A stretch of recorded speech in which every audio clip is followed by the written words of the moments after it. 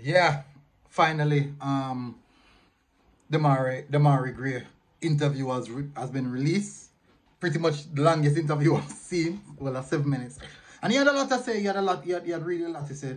This is just like a small reaction, to his interview. First of all, welcome to Jamaica. Welcome, well, not to Jamaica. Welcome to the Reggae Boy squad. Welcome home, Demarai Gray. Really happy that to have you in the squad. And interview sound like you have a lot of enthusiasm, a lot of buzz, that you want to get going, you want to get things off the road and a good start. And it's a good look. It's certainly a good look.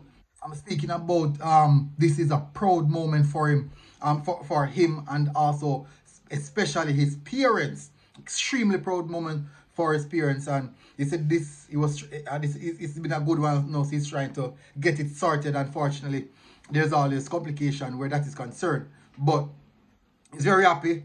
I'm happy with the fans as well. The fans have shown him a lot of love. Big up to the fans and for that.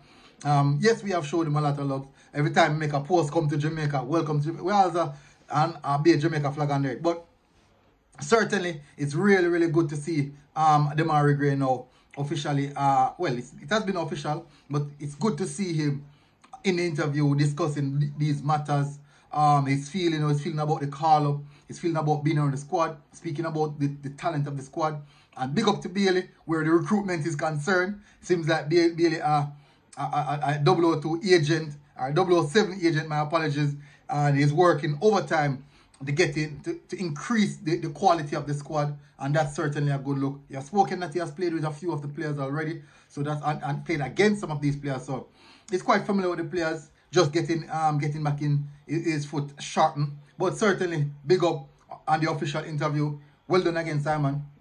Big up, people. Tell us what you think in the comment section. Massive respect. I'm out. MG Sports TV. Boom.